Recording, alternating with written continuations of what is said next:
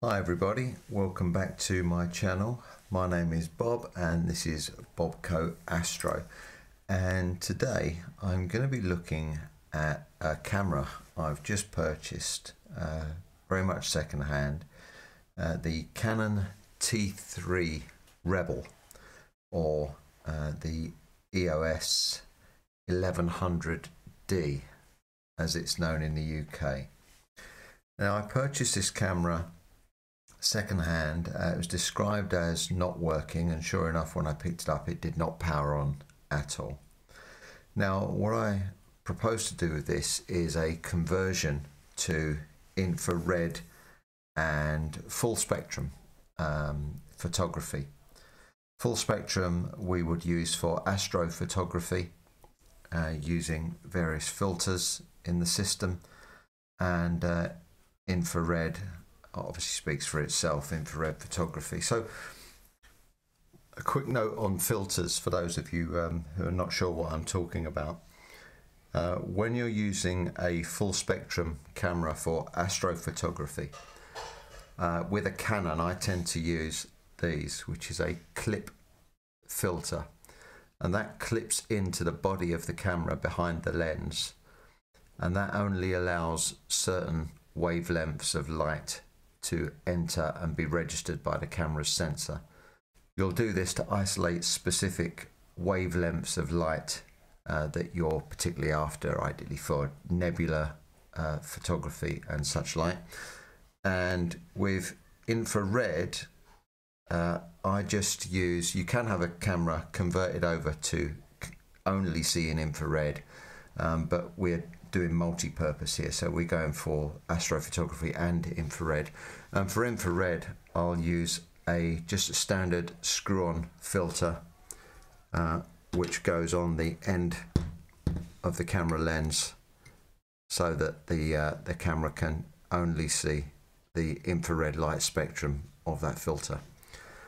So a quick word on filters there, and let's carry on with our demonstration.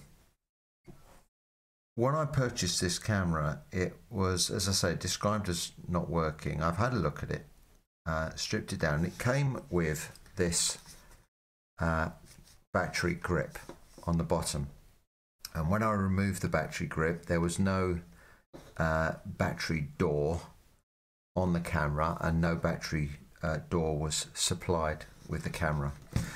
Now, having a good look around it, I found a couple of problems with the battery grip, and the contacts were oxidized, not working very well. The internal tray that holds the batteries wasn't making a good connection. I've repaired those bits and pieces, and lo and behold, it works. And the only reason it doesn't work with a standard battery is because there's a micro switch that needs to be operated by the battery door. So fully working camera now, and a new battery door on order. So we're going to go ahead with the modification, and I'll take you through step by step what we need to do. Now, there's a couple of tools you're going to need for this. Now, but first of all, let me say I'm not an expert in this. I'm not a camera repair engineer. This is just me tinkering and having a go at home, as they say. I really wouldn't do this on a new camera. This is a cheap second-hand camera, no warranty, and if it goes wrong, it doesn't really matter. It doesn't stand me in any real expense. So do this at your peril, but if you're a little bit handy and not too bad with a screwdriver, then yeah, give it a go. And it's a cheap way to convert quite a reasonable camera. It's a 12 megapixel camera. It's about 10 years old now, but perfectly capable for the astro and infrared photography. So what are we going to need? A couple of things. First of all, a precision screwdriver set. I've got a pair of long nose pliers, couple of different sets of tweezers, a craft blade. I've got a white cloth to place all the screws that I take out, and I'm going to place them in a certain order on here so that I know which order and which screw goes back. Sometimes you'll take half a dozen screws out in one process and they'll all be different lengths, so you need to know which screw came out from where. I'm going to have a pot with a lid that I will put anything that I remove from the camera into, and put the lid on to keep us a dust-free environment. I've got an air blower so that we can keep any dust at bay.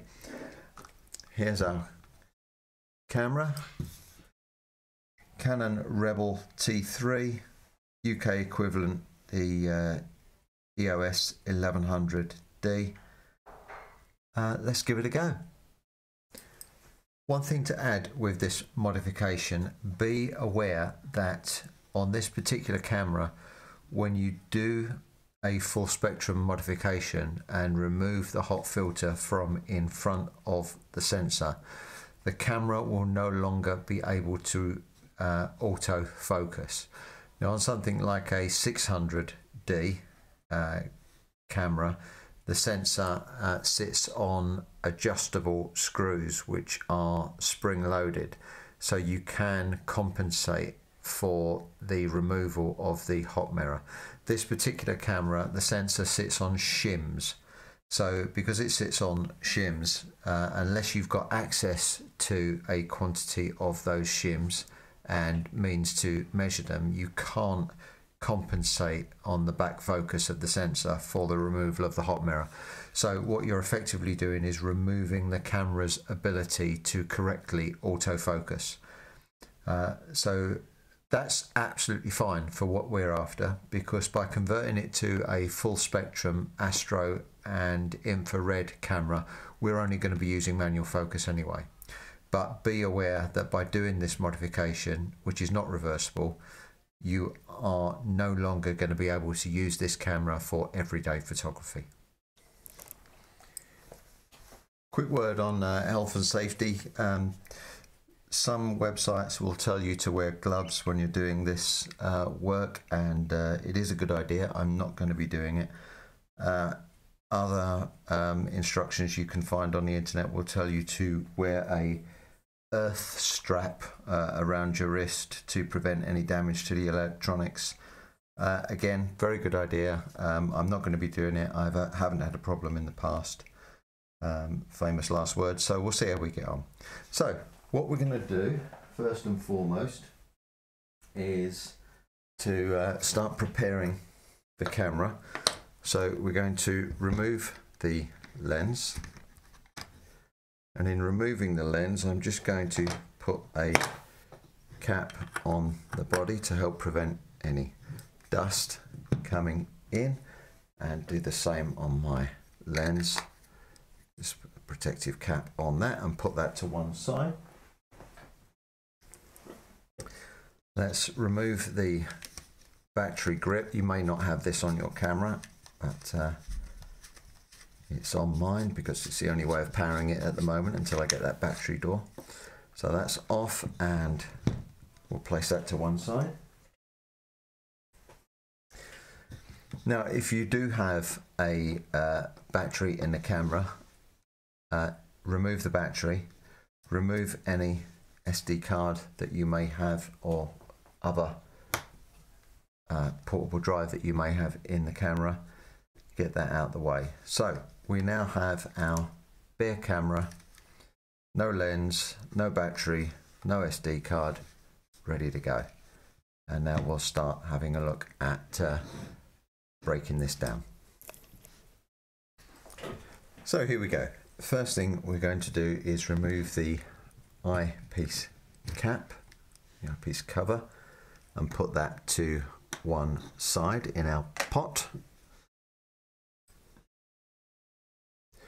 We've then got the diopter here, which is held in by a screw, and two further screws that need to be removed. And for these, I'm going to use my precision screwdrivers and a small posi drive screwdriver to remove 1, 2 and 3.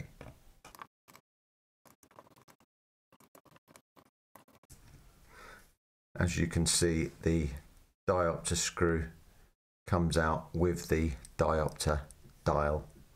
I just put that to one side. So next up, if we turn the camera on its side, we've got these two screws here. So we're going to remove these.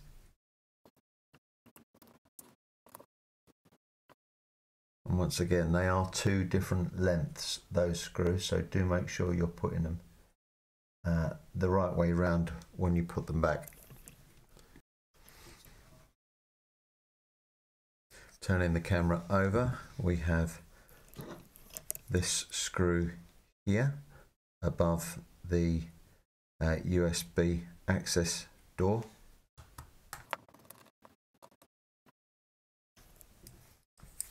And now we have 7 screws to remove on the bottom of the camera. So we have 1, 2, 3, 4, 5, 6 and 7 here.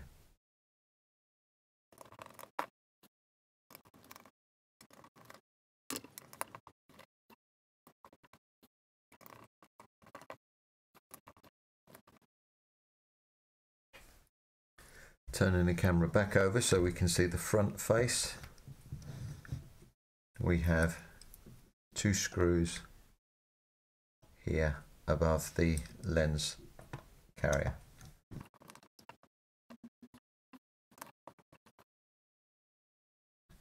And over onto the top, we have 1 screw here and 1 screw here, which sit behind the strap holding points. And once again, we find these screws are different lengths, so make sure that you put the right one back in the right hole.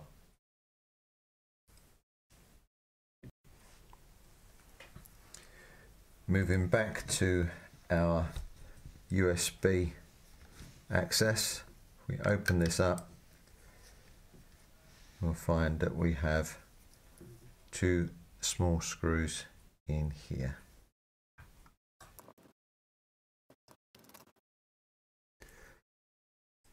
So now we start getting into a bit more of the fun part, and we're going to remove the rear panel.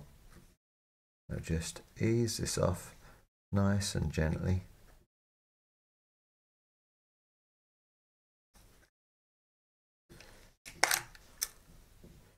Don't take it all the way, because as you see, you will have 2 ribbon cables connecting it. Now, already one of those has popped out for me in removing the panel, but you've got this one here and you've got this blue one, so it's these 2 that you need to remove. Now, these type of connectors have a small black retaining clip. I'm going to use a flat-headed precision screwdriver for this. I don't know if you can see here, but you've got this black retaining clip here, and if we just lever that up, then we can remove this ribbon. Now, what I'm going to do to remove this ribbon, you'll see there's a small, or you might not see in a video, but there's a small hole here in the ribbon, just to help you with maneuvering it. And I'm going to use very carefully my craft knife and just put the tip of it in that hole and just wiggle the ribbon cable out, and that's our back panel complete with screen removed. And I'm going to place that in my tub that I prepared, and let's put the lid over the top there to keep that nice and safe. Now we can see, I hope you can see there, a lot of the internals and electronics that we need to mess about with.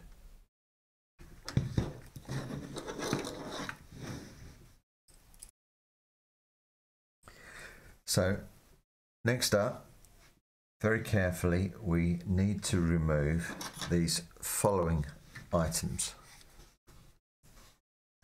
We've got this cable, this electrical plug, these two cables here, this large one here, two cables, one sitting behind the other here, and two cables, one sitting behind the other here. And I'll go ahead and remove those.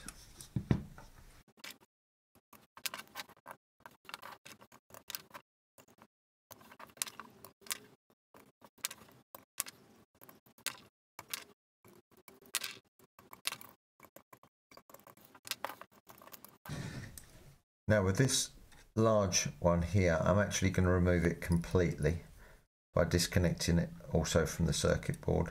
Just teasing it up with the screwdriver nice and gently until it should just pop off.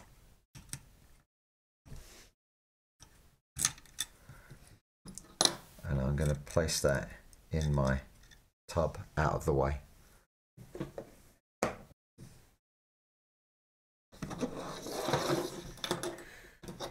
So we're going to come around to the front cover now and remove our front cover.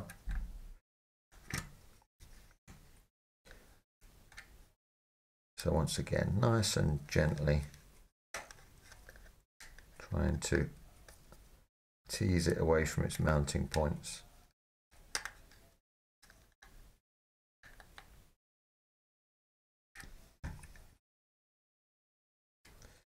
You see at the bottom here it clips over the top of the bottom mounting point of the camera.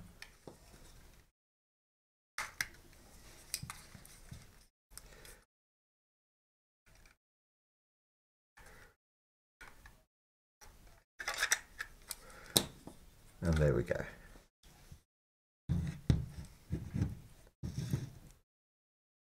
Also, you can see that the USB access door came off with that. I'm going to put both of those pieces away into my tray.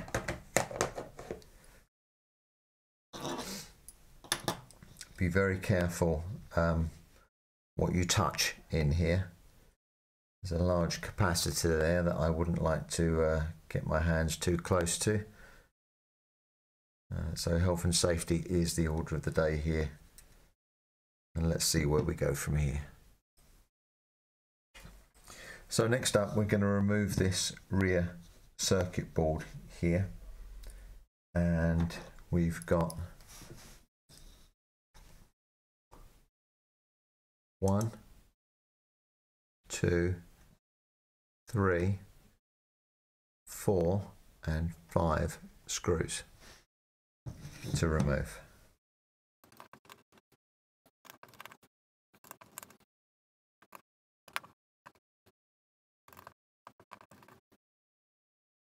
And now our circuit board should come away.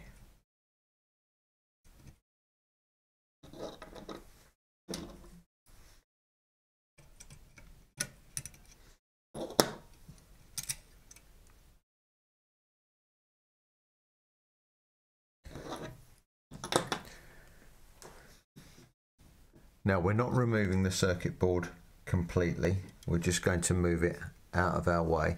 But one thing to note here, when you do displace this circuit board, is just here, this white plug here is a receptor for a fiber optic cable, which hopefully you can see just here. Now this fiber optic cable, when the board is replaced, needs to be just pushed into that recess. So make sure you don't forget that when you replace the board and screw it back down. Make sure that this fiber optic cable goes into this plug receptor here.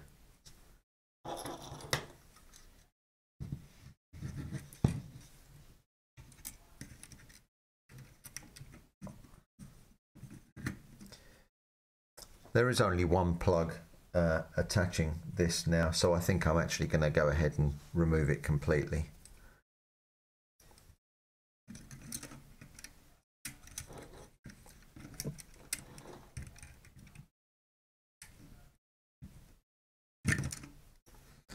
And place that board to one side.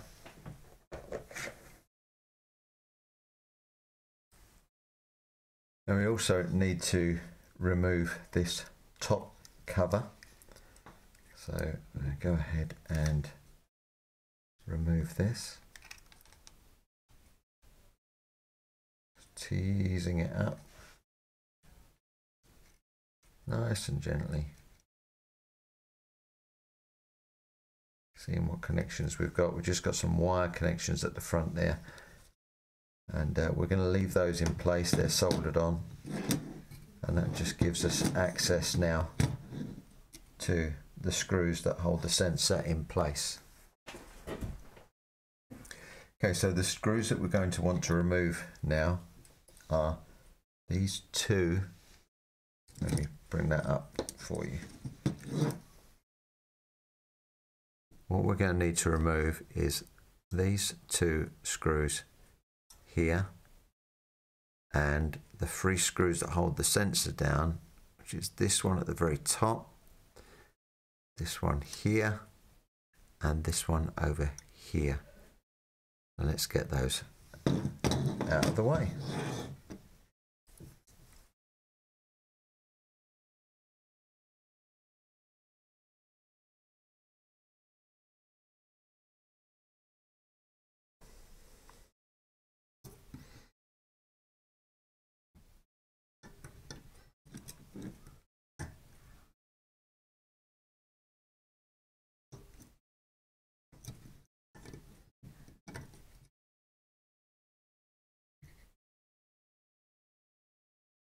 So there we have the business end. There is our sensor. Now we need to be extremely careful with our sensor, not to touch the sensor itself, and to make sure that we don't have any dust on the system when we replace it.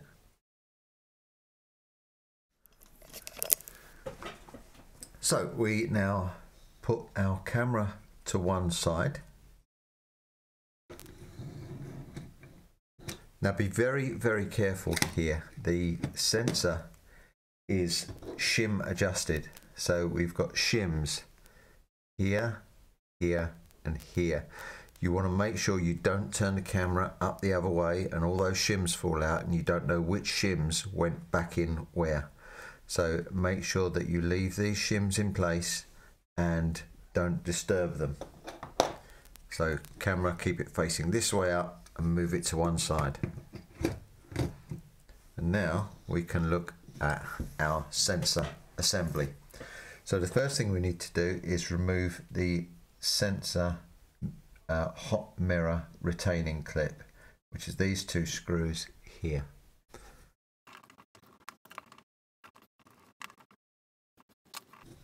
Now the retaining clip itself clips into place, so we just need to lever it gently away. In fact, I think we can take that whole filter assembly off in one piece. Or hot mirror assembly, should I say.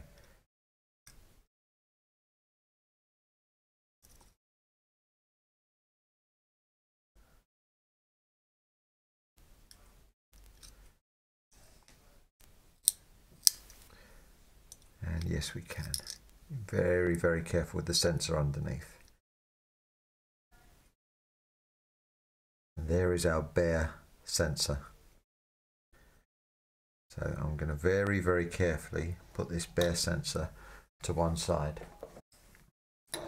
And now we work on the hot mirror assembly. So as I say, let's get this retaining clip off. Now we can access it a lot easier.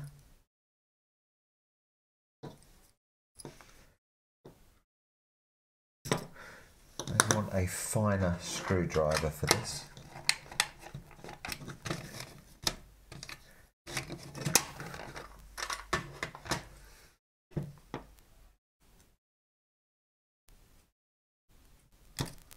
Here we go. That's our retaining clip. Again, put that to one side. That way around, isn't it? Yeah. Okay, so now we have our hot mirror assembly, and we have two filters here. This one at the front and this one at the back. So you start by removing this one at the back here.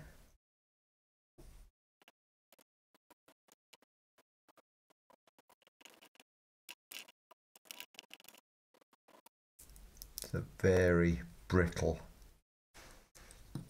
filter, this. I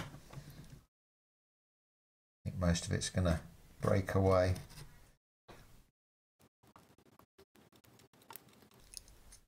Yeah, what filter below has split, as I expected, and there it goes again.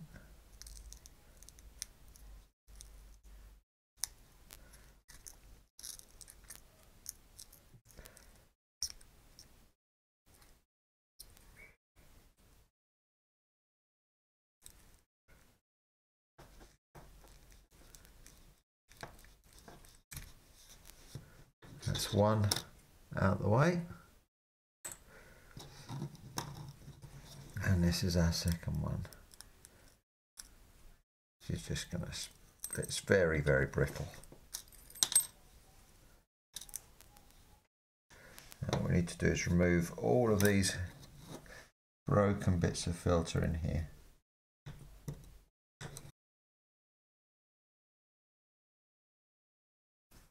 Now I'm going to use a cotton bud and electrical contact cleaner to clean off, or try and clean off, some of the remaining residue.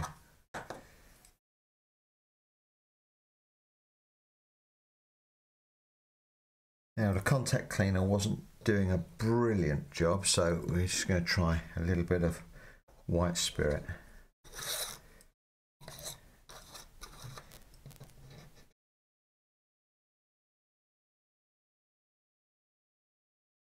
So now comes reassembly. First thing we're going to do is put our retaining clip back on our filter housing. Make sure that's snapped into place and secure.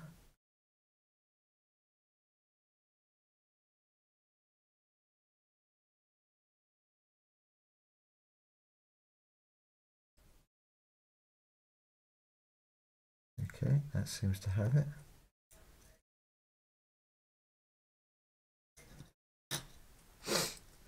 And we're going to take our sensor, clear any dust away. Same with our housing.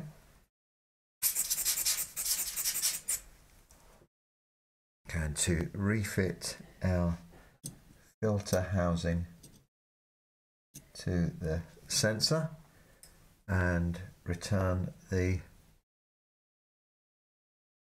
retaining screws.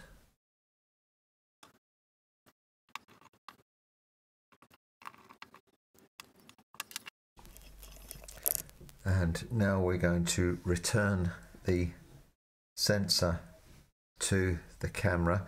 Before we do that, I'm just going to bring the camera body back over, remembering about those shims and not turning it up the wrong way, and I'm just going to give a good clearing of any dust that may be in there.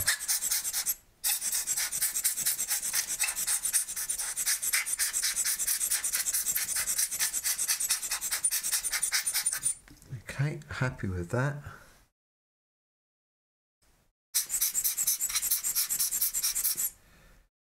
And now to return the sensor to the camera body. Being very careful as we do so.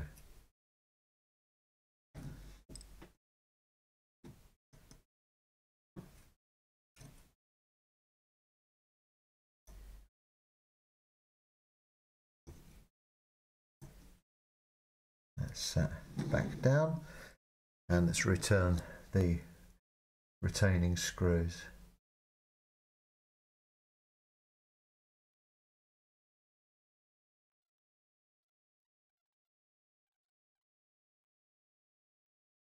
And that's our sensor back in. Now we return our circuit board. So we have this electrical clip to return.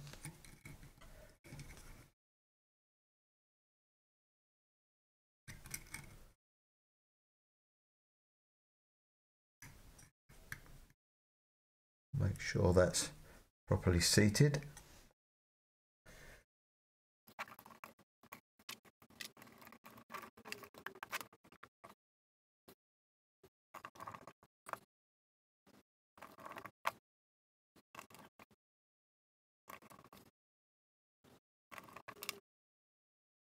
Now we can return the front, or rather the top of the camera into its position.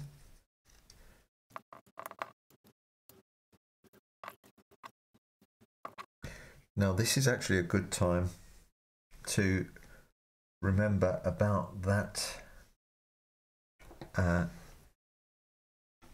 fibre optic cable,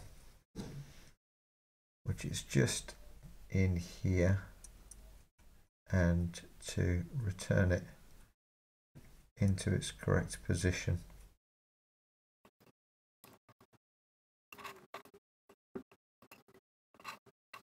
Like so.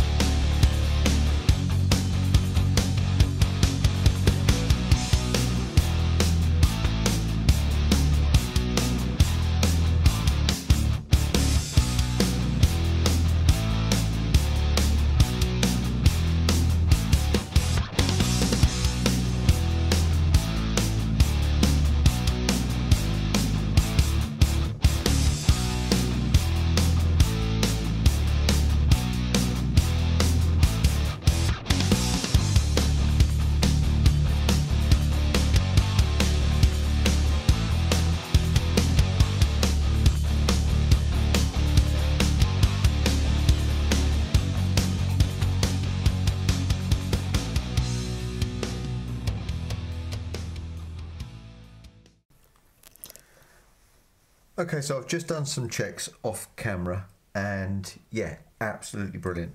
As suspected, or unexpectedly, the autofocus does work to a degree in that it doesn't hunt, it does go away and find what it believes is focus, but in practice that focus is a bit soft. Now, it's not soft to the point where you couldn't make some reasonable corrections in post-processing with something like Topaz Sharpen. So potentially it could be usable as a normal everyday camera with an appropriate original white balance filter inserted. However, manual focusing, which is what we're looking at for an Astro modified camera and for a dedicated infrared camera, works absolutely perfectly, and the images are nice and sharp with manual focusing. So all in all, everything working, everything good.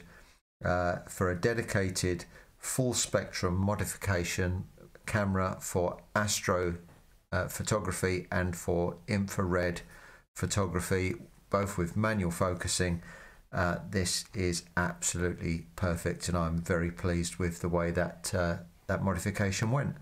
So yeah, for a cheap camera on eBay that wasn't working to a fully modified and dedicated astro and infrared camera full spectrum mod, very pleased. Happy days.